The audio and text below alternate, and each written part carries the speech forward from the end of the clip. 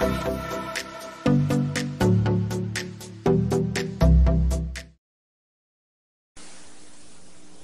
done that which is evil in thy sight. Therefore, thy sentence is justified. Now he goes on in the same psalm and makes the statement, I will teach transgressors thy ways, and sinners will return to thee. So we have to find out what David found out. He could only sin against God. There is no one else to sin against. For the whole vast world is myself pushed out. I'm not playing the part against man. I'm playing against my essential being, that is God.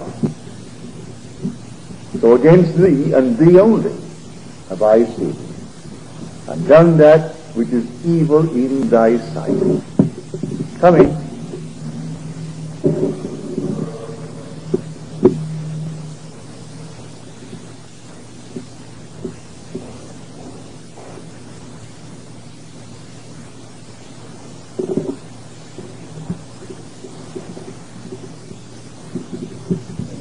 I know. You've only started. So here, you and I must learn what he means by teaching transgressors the ways of God, that sinners will return to him. Well, let us start with a story that I got in the mail yesterday from Santa Barbara. He said, I went to my sister's home for dinner with my niece and her husband Al. And Al was full of confusion and self-condemnation, blaming the entire world of Caesar for his misfortune. Everything is going from bad to worse. Then we sat down to dinner. Before that I said to myself, should I interfere? And I thought, no. Should I use my imagination to change his and put him into a better state for my niece's sake? And I said to myself, no. That doesn't seem fair. Why should I interfere with him? Let him, if he's enjoying this sort of confusion, let him enjoy it. Each to his own choice. It seems like I'm interfering with his choice.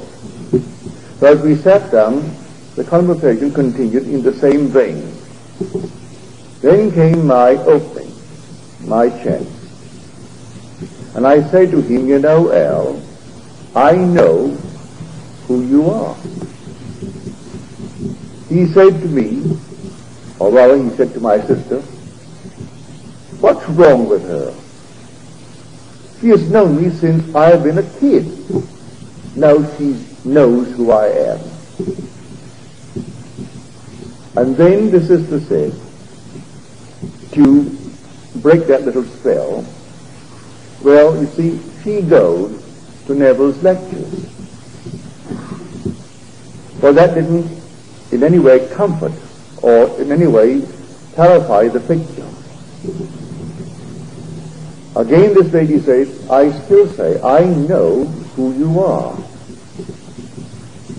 And then her niece, who loves her dearly, said, she means, and then I interrupted. I said, I mean that I know that you are God, dreaming that you are Al. And if you stop dreaming that you are Al, not only Al would not be here, but Al would not exist. But now in your present dream, you're wearing a hair coat. And you've lined it with atheism. Well, if that's what you want, wear it and continue in the dream. But I'm only telling you, I know who you are. And that was the end of her little speech at dinner. She said, that night, I had a dream.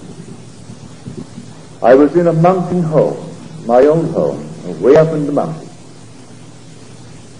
And I went to the door. As I opened the door, there you stood. But it was only your head.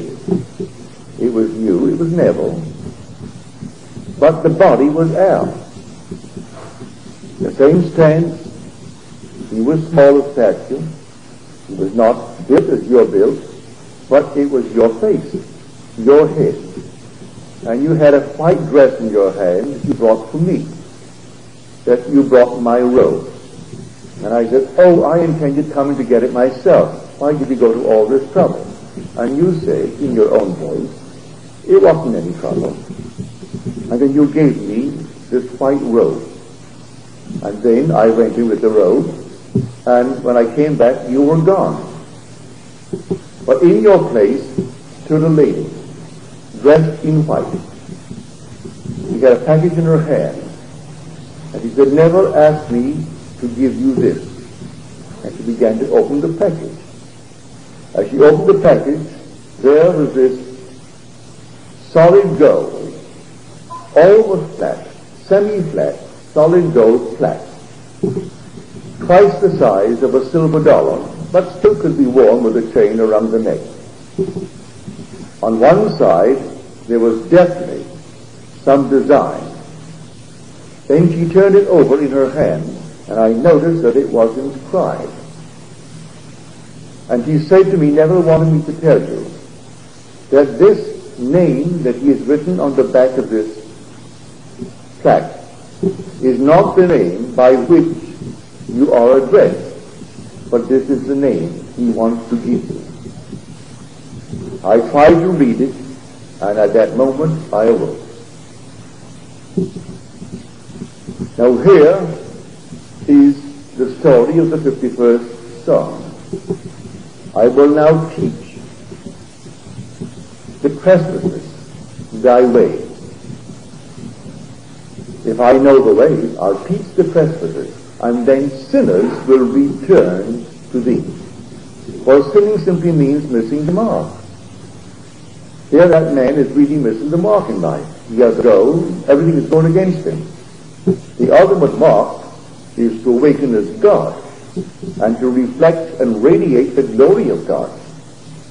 But between where we are and that ultimate goal, there are numberless goals to be satisfied in this world, to have security, to feel all the things that every man really wants to feel in this world, to feel wanted, to feel that he contributes to the good of the world, all the lovely things of the world. Every man really dreams of it.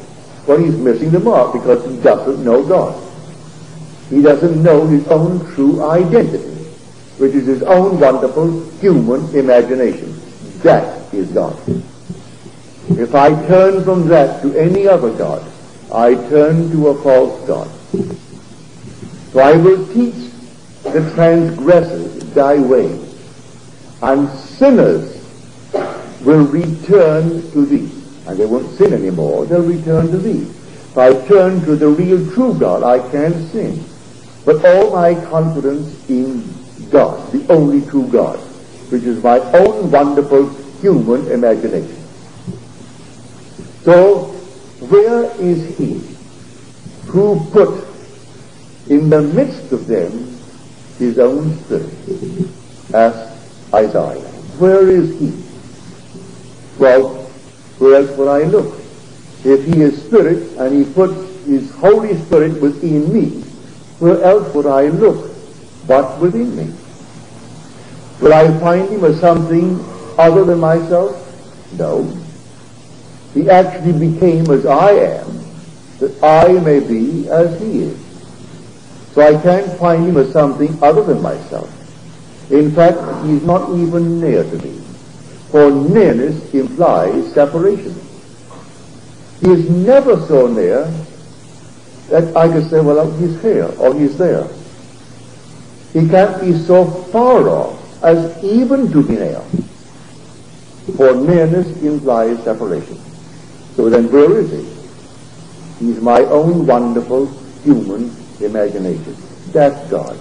That's the only God. That is the Holy One. that is the Holy Spirit, that is the Lord Jesus Christ, who actually became as I am, that I may be as he is. I will now teach the transgressors the ways of God, and then sinners will return to thee. So Al, the body was Al, the face was mine. Well, the face would represent the thinking processes. He is thinking it over. I wasn't present. All this takes place within my frame in Santa Barbara. She just said what she said, her sister said, but she goes to Neville's lectures. Well, now, Al will inquire, who is Neville and what does he teach? And he teaches that imagining creates reality. That I am living in a world that is all imagination. That the whole objective world is nothing more than the projection of what men are imagining. That we are taking it and projecting it on the screen of space. And I've got to be observant morning, noon, and night, all through the day and night, every little moment of time, what I am imagining. And what I'm imagining must in time come to pass and project itself on the screen of space. Last Wednesday morning, L.A. Times had an editorial. You might have read it. Speaking of the Manson case, that this Manson case, here, a pot boiler fiction has come to life. And a pornographic fantasy was made real. And then they asked the question, why? They should really ask that question, why? Because they are in a tremendous position to influence hundreds of thousands of people. For they claim they sell close to 900,000 papers a day, and every paper is read by more than one, read by 2.5 or 3 people a day. And they ask why, and yet they use the word pot boiler fiction. Here we see in the Manson case, a pot boiler fiction has come to life, and a pornographic fantasy is made real. And yet they allow all their headlines, and they search the world over for something to frighten the people. And wonder why, and they use the word fiction. There is no fiction. How can there be fiction when imagining creates reality? There is no fiction in the world. I can stand now and simply dream the most noble dream or the most horrible dream in the world. And let it possess me so that I walk in it, and no power on earth can stop it from externalizing itself in my world. If it takes an army to aid me in projecting it, I will use the army. They will find excuses and other reasons for the conflict. But I will remain faithful to my dream and then externalize it.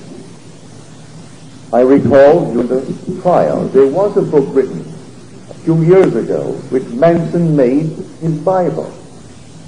And the hero of the book he gave to as a name to one of his illegitimate sons. He so loved the book, he already had his name, and so he gave the name of the hero of this crazy pot boiler fiction to an illegitimate son. He was possessed by what the world calls fiction, and there is no fiction. How can there be fiction if imagining creates reality? So I stand here and I think of a friend who asks something of me, or I think of myself, what I would like in place of what I have. Then I lose myself in it and sustain that assumption. And that persistent assumption, though at the moment was false, denied by my senses, denied by my reason, if I persist in that assumption, it will harden into fact. Therefore, where is fiction? The whole vast world, yes, they then, began as fiction. But I am telling you, there is a story buried within it all that is the eternal story. And in spite of all the mistakes that you and I make, and all the horrors of the world, we are moving towards that eternal story, the fulfillment of it. And no one is going to stop you from reaching it. If you make 1,000 mistakes, and you will unravel the thread and start it all over again. But you're still moving towards that story.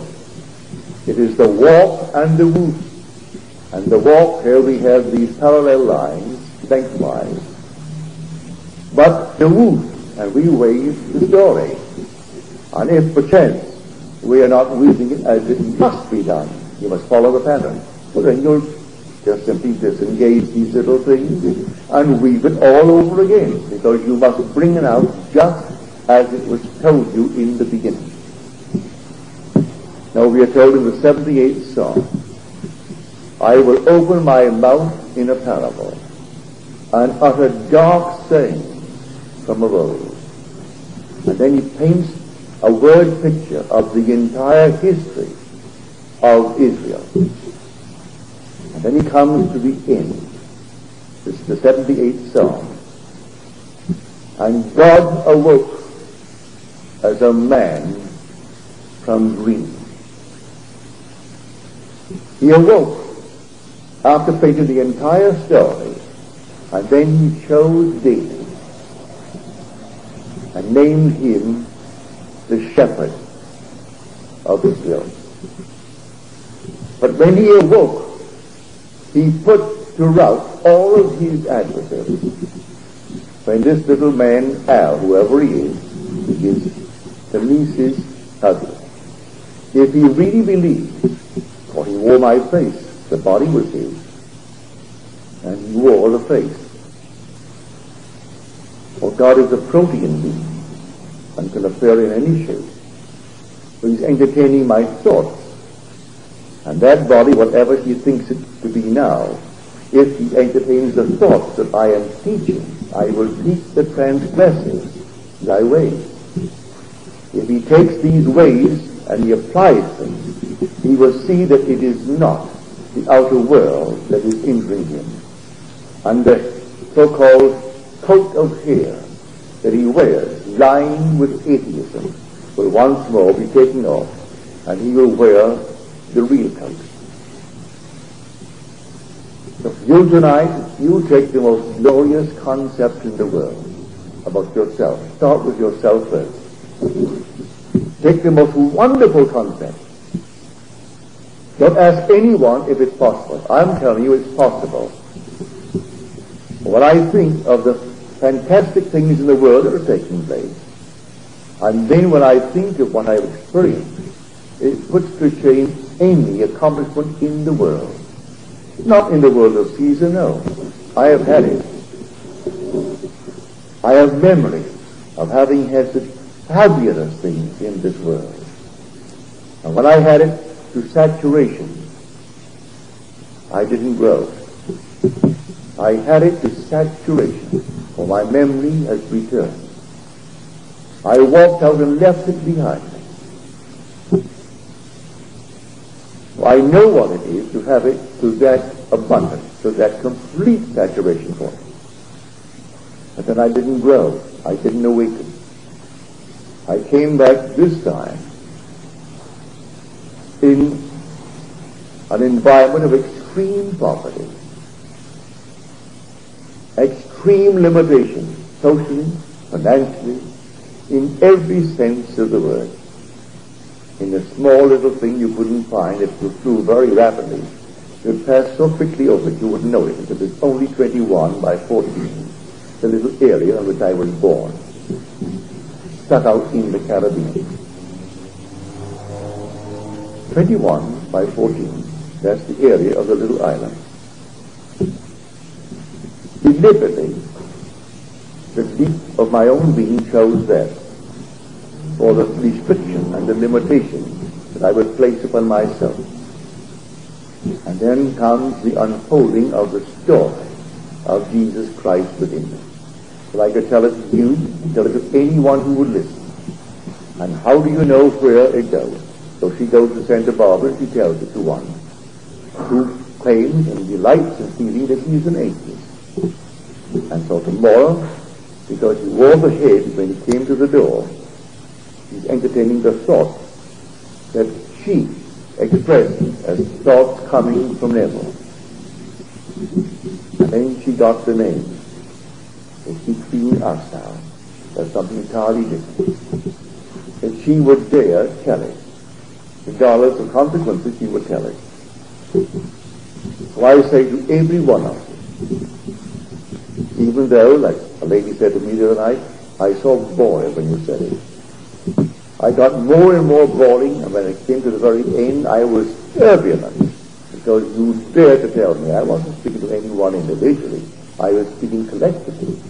But I said, you're suffering, and I use the you seemingly in the plural. She took it in the singular. You are suffering from amnesia, because you do not know that you are Jesus Christ. And you respond to a certain name. And I use an analogy. That if you were John Brown with $1 billion in the bank, and you suffer from total amnesia and believe yourself to be, well, John Smith, and you were dying of starvation for the want of $1, but you had a certain ethical code, a nice, decent moral code, and they recognized you when you couldn't recognize them, and they asked you to sign your name here as John Brown. That's who you really are. You think you're John Smith, and you are not. He has nothing. John Brown has $1 billion. If you sign your name here, we can easily cash it, and you would have a fortune. But he has his own restrictions, his own limitations, and he couldn't sign that name because memory is gone. He doesn't know that he's John Brown.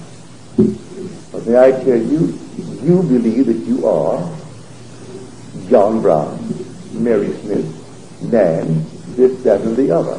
And I am telling you, you are Jesus Christ. But I can tell you from now to the end of time that you are Jesus Christ, and I can't persuade you that you really are until certain signs appear within you. You can say to yourself, I am Jesus Christ, and I'm hoping that you will, and you'll have lovely experiences, but not until the signs appear. And the signs will appear in good time. And then you will know without any uncertainty that you are the Lord Jesus Christ.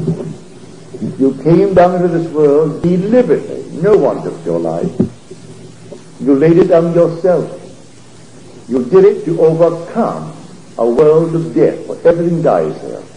And you took upon yourself the limitations and the contraction of a thing called man. And you died and continue to die. And one day you will awake in the very grave where you entered before you began to dream the dream of this life.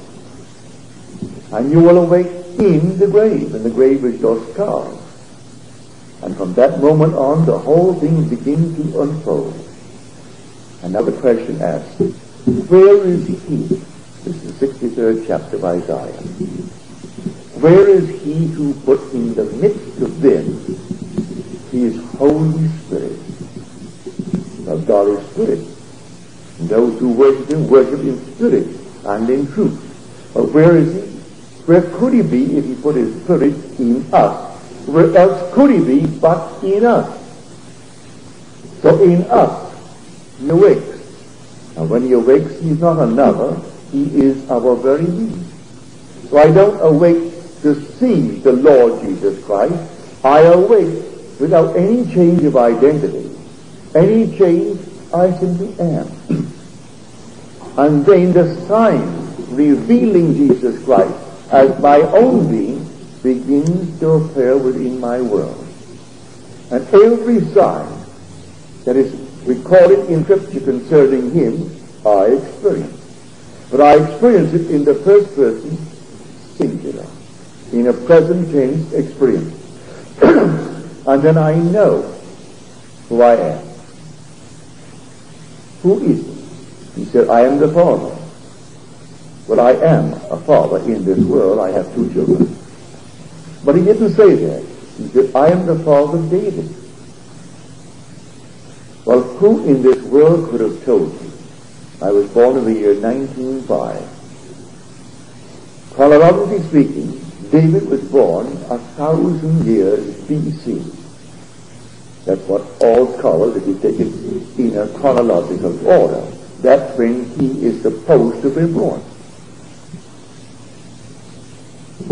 Jesus Christ is supposed to be born, say, 4 or 5 years BC, by the measurement.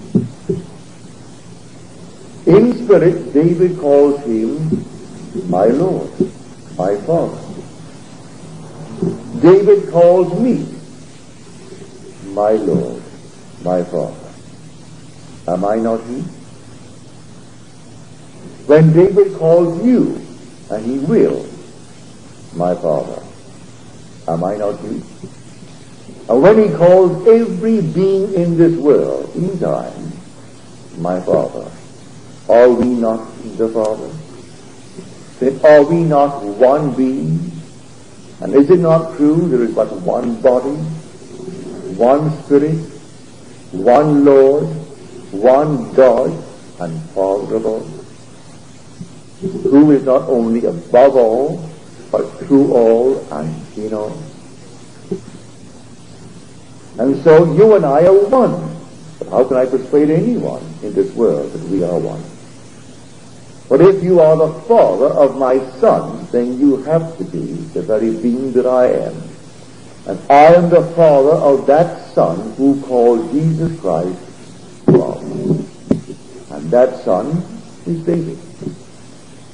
So after the entire story of Israel is recorded, and he tells you it's a parable. I will open my mouth in a parable. So what is a parable? It's a story told as though it were true, leaving the hearer to discover its fictitious character and then learn its wonderful lesson. So I open my mouth in a parable and utter dark sayings from of old. Then he recites everything that happened in the history of Israel. It isn't secular history. This is salvation history. Then we come to the end, and then the Lord awakes. And when the Lord awakes, he awakes like a strong man, awaking out of strong drink, as though he had drunk beyond his capacity, and there he was completely out for the 6,000 years of his dream of life. And he dreamed the dream of life, the history of Israel, the horrors of it all.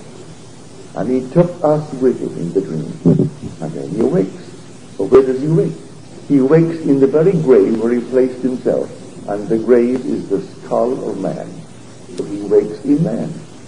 And man, in whom he awakes, is the God who wakes. And then all impossibilities seem to dissolve at that touch of exaltation, which is rising in us in part to our nature. And we are the very beings who fall asleep within us. I am telling you what I know from experience. I am not theorizing. I am not speculating. Every child born of woman will one day awake.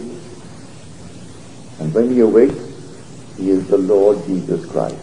Because he will find David standing before him a few months after he awakes. And there is no uncertainty as to the relationship between David and himself. He will know that David is his son and he is David's father. And everything said in Scripture concerning Jesus Christ, you are going to experience about yourself and to know who you are. In the meanwhile, you can't aid the hours of the world. You can do it at the dinner table. Do it at a bar. Do it any place. Because he said, what's wrong with her? What's got into her head? And then to pacify and to sort of break that little embarrassment at the moment, the sister said, well, she goes to Neville Goddard. And then the niece to add to it. What she means is when she's interrupted. And then my friend Mignon says, I'll tell you what I mean. I mean that you are God, dreaming that you are Al, And if you stop dreaming that you're El, you not only will not be here, you will even cease to exist. But one day you will awake, and you will know, I'm telling you the truth, you are God. And the dream of being El will vanish, because really in the end you were never El. I'm dreaming that I'm Neville. I know today who I really am. How can I, knowing who I really am, still feel the closeness to Neville? If John Brown with his billions, believing himself to be John Smith, and then memory returns, for the Holy Spirit is the remembrancer. I will send you the Holy Spirit, and he will bring to your remembrance all that I have said to you. So when the remembrancer awakens within me, all that was said of Jesus Christ is now being said of me. For then as he awakens within me, then where was the John Smith? If man is John Brown, and starving to death as John Smith, and then memory returns, and John Brown returns, does he still claim he's John Smith? No. That was a peculiar phase in his journey. And he believed himself that which was the poor one, the slave. And then the slave awoke to find that he was God. That is the story as told us in Scripture. So I tell you that you're infinitely greater than anything that ever walked the face of this earth. Let no one tell you that you are the reincarnation of some man or woman in this world. They're only little garments of forgetfulness. Every one of them. How flattered a man would be today if someone said to him, I know, I had a vision, and you really are the reincarnated Abraham Lincoln. Now, wouldn't he be thrilled? Or you were the reincarnated and you named something else. All these things are lies. Because you are God. You are the Lord Jesus Christ. You've forgotten and you're suffering from amnesia. What character on the face of this world would compare to the Lord Jesus Christ? And to tell you that you are now Abraham Lincoln come again, even though the country worships the man and looks up to him as a great leader, and I respect the leadership, certainly I do. But to tell you that you are that come again, when I know who you really are, I would deceive you. What man that ever walked the face of this earth could compare to the being that you really are? I am telling you that you are the Lord Jesus Christ. And I don't mean in the sense of Charles Manson, in that peculiar little mind that took a little book, a pot boiler, and then called himself Jesus Christ, and then could murder and could slaughter in cold blood. I don't mean that at all. So let no one confuse the picture. When you actually know who you are, your infinite love, because you see every being is yourself. Because every being will one day stand before your Son and know that he is the Father. If he is the Father of my Son, how can he be other than my Son? That I will know that wonderful 17th chapter of John. Oh, read it. Try to commit it to memory. To know thee, the only true God. This is life eternal. I in them, and they in me. And may they be one as we are one. And I have made known unto them thy name, and I will make it known, that the love by which thou hast loved me may be in them, and they in us.